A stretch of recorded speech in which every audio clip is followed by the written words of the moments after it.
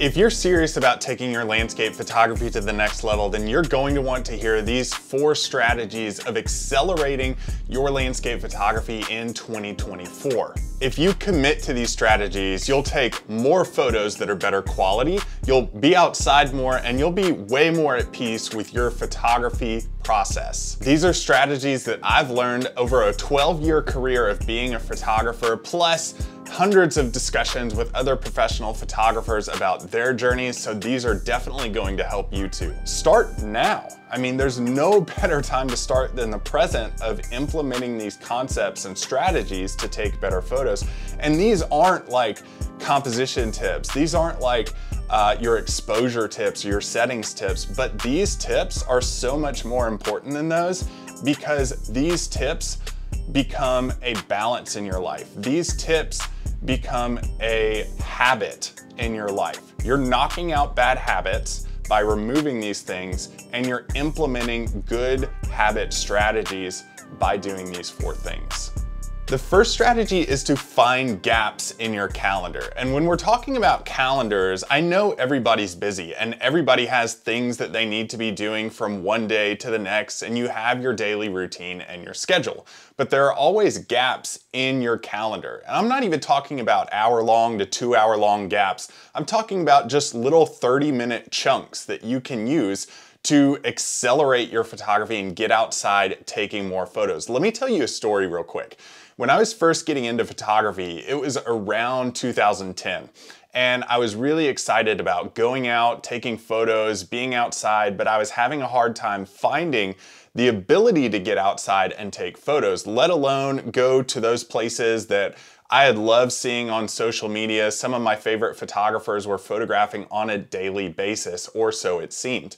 When I really started to look at my schedule, I started to find little 30-minute gaps that I could either wake up earlier or stay out a little bit longer. Now, I had a full-time job working 40 hours a week plus for a local city government, but I also had a family at home. I had obligations for volunteering at church and other extracurricular activities, plus just hanging out with my friends. My schedule was pretty busy. But I did find little gaps. For example, when I discovered that I was taking just enough time to get into the office right on time to start work at 7:30 a.m. every single morning, I thought, what if I just got to work 30 minutes earlier? Or what if I left 30 minutes earlier? That would give me more time to take photos that were along the lake in this city government that I would be able to go out and take photos at. There were little opportunities like this that I was able to take and go out and get more photos. Now, it did mean that I had to wake up 30 minutes earlier, but in the grand scheme of things, I was willing to do that to have the opportunity to take more photos, practice my photography, and get outside more. Not only did it allow me to get outside more using just 30 minutes extra a day, you don't have to have a lot of time to do this, but getting outside more and taking more photos, but I was able to really be a master of locations. We'll get to that more in just a little bit in the podcast, but being a master of your locations means knowing everything that's going on, all these little nooks and crannies that you can get to when you're going out to take photos. And these are super important because you can find some beautiful locations no matter where you live. Whether you live in New York City, Lincoln, Nebraska, or San Diego, California, there are tons of places that you can go and find that are small locations that don't get a lot of attention, but they're also beautiful locations. And if you don't believe me, when I actually launched my photography journey, making a business and earning money with my photography, one of the things that I did was join local art shows. And I was actually selling the exact same photos that I found gaps in my calendar for, going to these local locations, being a master of my local locations, actually getting out there and selling these photos that I was taking at these places for $900 a piece. So it does benefit you in the long run to go out and try to do this. Not only was I going and leaving 30 minutes earlier for work, but I was also after work spending 30 minutes a day in these local locations trying to get some sunset photos. This was at 4:30 p.m. and I discovered that in the winter time I was able to get sunset photos going up until 5 to 5:30 p.m. in these local locations. So depending on the time of the season, you can also get out and get some unique shots of weather, seasons, all these other things that you can do as a landscape photographer, as long as you're finding these gaps in the calendar. I know we're all busy, but we all have 30 minutes. Maybe there's a show that you watch mindlessly in the background that you would get up off the couch for to go and take photos. Find those gaps in your calendar and get outside way, way more. The second strategy that we're talking about is actually limiting your gear. And I know when you're first getting started, or maybe you want to improve, you're like, well, if I could only get that camera, or if I only had that lens in my bag, I would be able to get this composition or this photo. I'm actually telling you to limit your gear and reduce the amount of gear that you're taking, because the limitation of gear actually frees up your thinking to take more creative photos. The more gear you have, the more cluttered your mind becomes of all these options that you have of going out and taking more photos.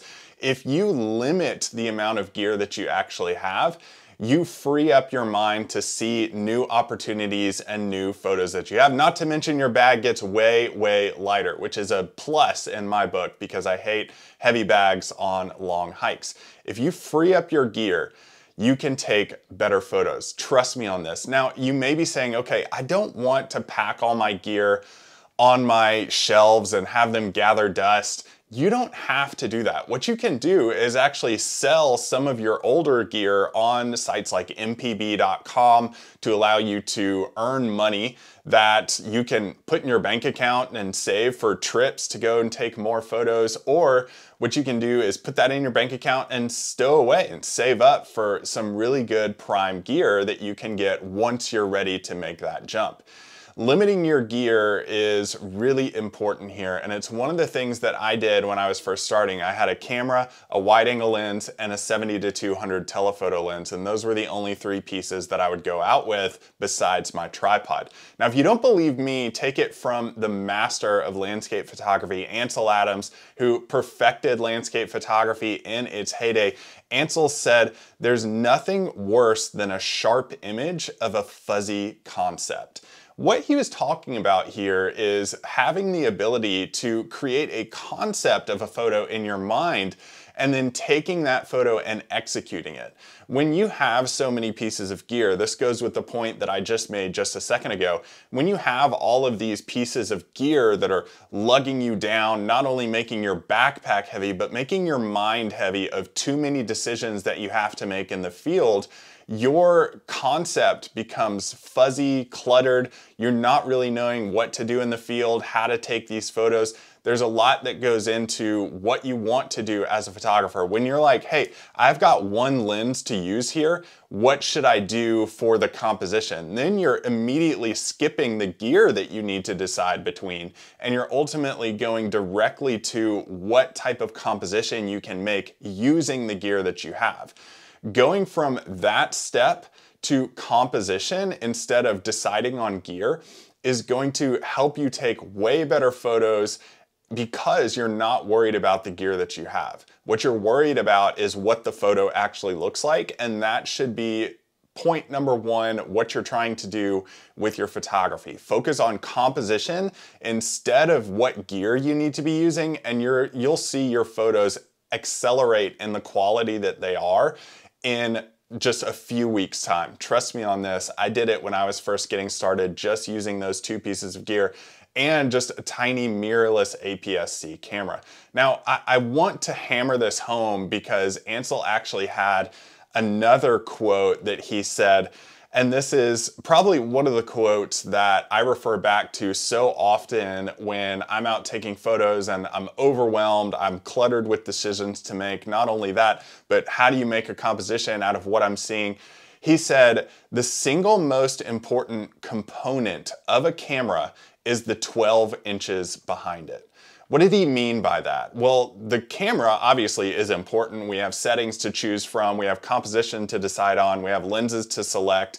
We have so much going on, but He said the most important part is the 12 inches behind a camera. What is 12 inches behind a camera? It's your mind. If you're going out and you're taking photos and you're focusing on what your mind is doing, that 12 inches behind the camera from where that image goes into your retina and reflects off of the back of the brain and back into the eyes so that you can understand the concept of what you're actually seeing, then you start to understand what makes a better photo. What's going into the composition? Where on the corners am I finding little areas that are imposing on this composition that are going to distract me from the main subject? All these important decisions on composition and settings of a photo are so much more important than the gear you're actually taking out. Now, I'm not saying that you need to completely eliminate gear from your equation. You can get to that down the road. I mean, if I asked everybody watching and listening to raise your hand if you're a gearhead and you love photography gear, cameras, lenses, all that, I mean, everybody's hand would shoot up right away. But if you focus on composition, the technique that you're using behind the camera, that 12 inches behind the camera, you're gonna start to see your photography get so much better in the short term, which then leads to astronomical jump starting in the long term. So definitely take this advice and heed this because this is gonna help you so much in the long run. Now, number 3 is take more photos. I know that sounds a little weird and you're like, Dave, obviously I want to take more photos. Obviously I want to get out and explore more. Obviously I want to take better photos. But if you take more photos, you're going to start to see yourself escalate in the quality of the photos that you're actually taking. That acceleration of the quality. More practice in turn is what achieves the better photos. If you talk to any photographer, they're saying, you know, if they take a few months off, they're gonna knock off the rust in the first few days that they're out at a location. It's the same thing with sports. Do you think Steph Curry goes out and shoots, lights out 3-pointers if he doesn't practice at all, if he doesn't put in those reps of actually shooting? One of my favorite quotes was from Kobe Bryant. And he said, he was asked in an interview, you know, what do you do if you're not making shots? And he said, keep shooting. He said, what do you do if you keep making shots? He said, keep shooting. He said, shooters shoot. It's going to come to a point where if you're not making shots, they're going to eventually start to go in if you put in the work. It's the same thing with photographers. We're shooters too. We just shoot differently with a camera. So if shooters shoot and you're finding yourself in a rut of not taking enough photos, get out and take photos, because once you start exploring, taking your time, eliminating the clutter in your mind with that elimination of gear, then you're starting to go out and you're starting to shoot more photos and you're seeing better photos. Not only that, you're starting to understand what you enjoy as a photographer, and that above anything else is the most important part. What you enjoy as a photographer is going to help you out so much because it's going to help you hone in on what you want to focus on as a photographer in your subject matter.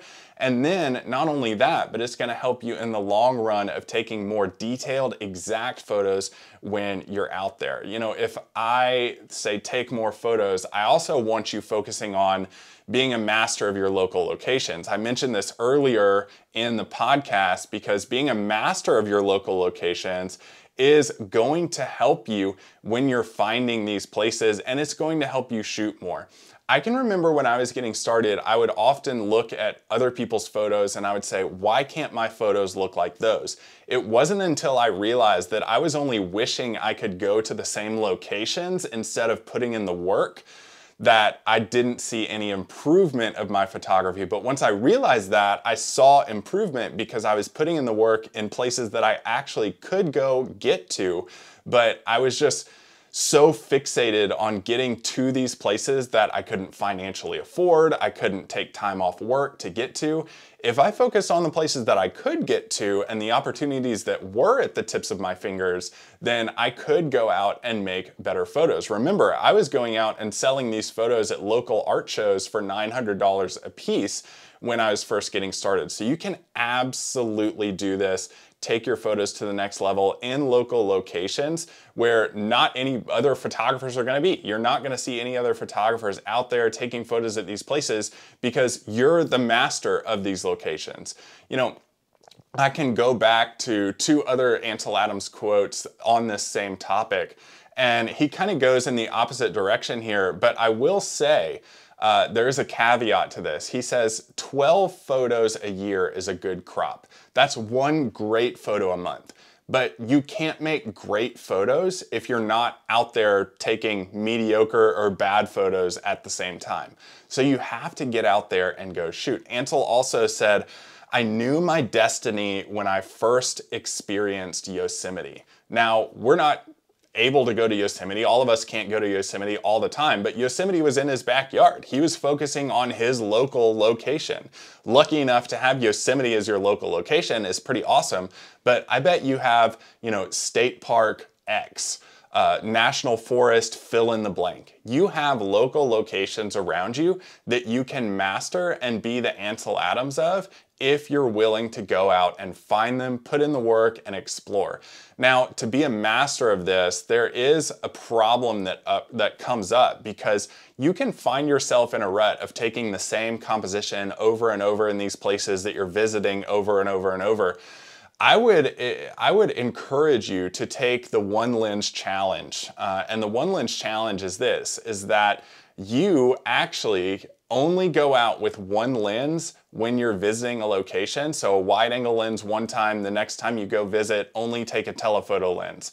That'll help you getting the ability to see these places multiple different ways with multiple different lenses, and that will in turn help you out visualizing when you do get to go to Yosemite and you do get to go to a national park, whatever you want to visit, and take better photos, because now you have the ability to visualize what this scene is going to look like with this specific lens, or what this scene is going to look like with a different lens. Now you can go out and visualize these places and do a much better job photographing them. Strategy number 4 is be willing to be patient.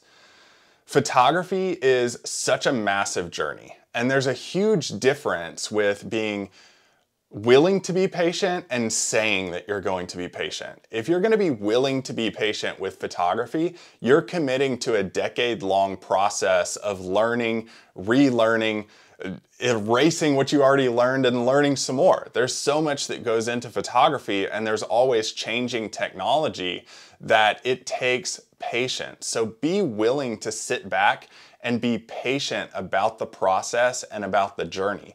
Because if you're not, what's going to happen is your camera will start to sit on your shelf more and collect dust, because you become more frustrated in what you're going out and doing. You can't see things right away. And you know, it's been said that the human's concentration has actually reduced to the point of below that of a goldfish, which is not only surprising, staggering, but also shocking and slightly a bit concerning.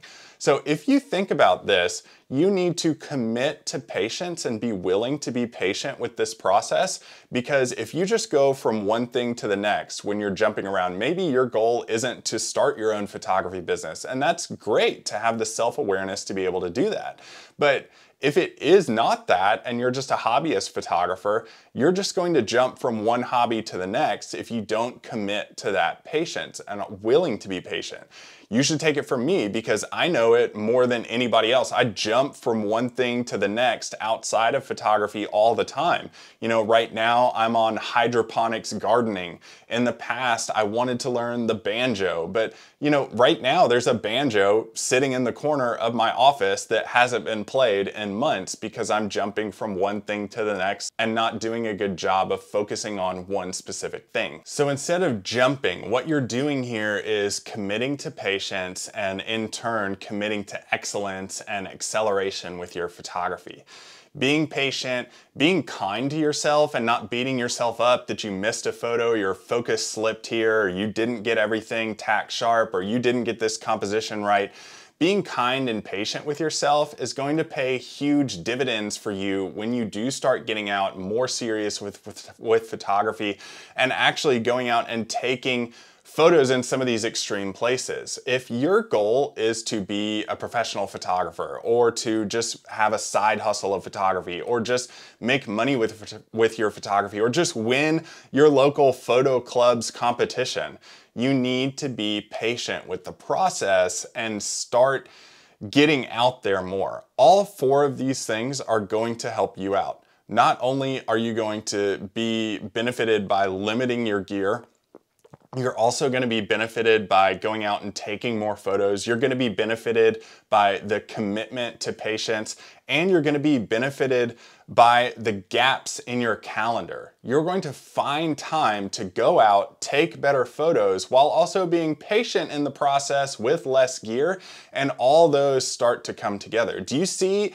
how these dominoes are starting to fall of getting in the right mindset to take better photos, and then actually executing, finding the time to go out there, being patient and executing your vision as a photographer? If you declutter not only your gear, but your schedule and your negativity around your mindset of photography, you're going to start to take better photos. And in 2024, this next coming year, you're going to start knocking those dominoes down. And when that happens, they quickly tumble. They quickly fall right down in a row, and you become a much better photographer.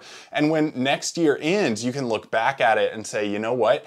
I look at what I was taking in the beginning of 2024, the beginning of last year, and you can look at it and say, wow, look how far I've come.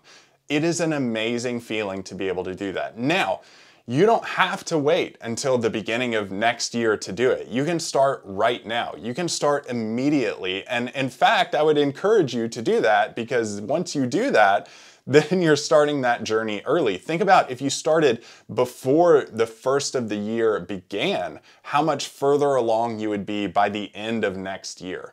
So if you do that, if you're listening to this later on in 2024 and you're thinking, man, I missed the mark of this, I didn't get started on time, start now. I mean, there's no better time to start than the present of implementing these concepts and strategies to take better photos.